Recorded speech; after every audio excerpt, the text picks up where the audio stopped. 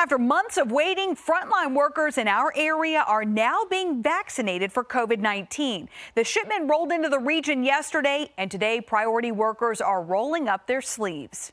I think the Federal Express driver had never had such an exciting package on their truck. From Sova to Lewis Gale to Carillion and Centra Health, hope has arrived. And we're excited. This is something that we've all waited for. Frontline workers are finding relief after months of bearing the weight of a global pandemic. It has been nerve-wracking and rewarding and scary all at the same mixture. COVID ICU nurse Mary Rogers is one of the first to be vaccinated at Carillion. She says while she loves caring for the sick, this pandemic has taken a physical and emotional toll on healthcare workers.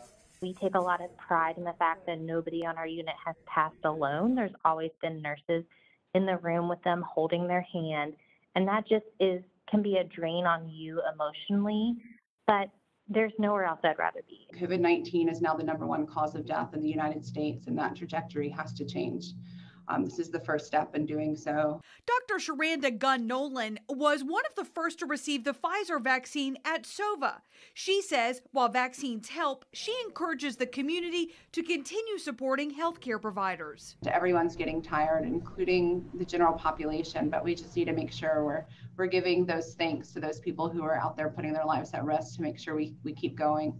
After playing defense for months, this small vaccine is a big weapon in the fight to put the pandemic behind us.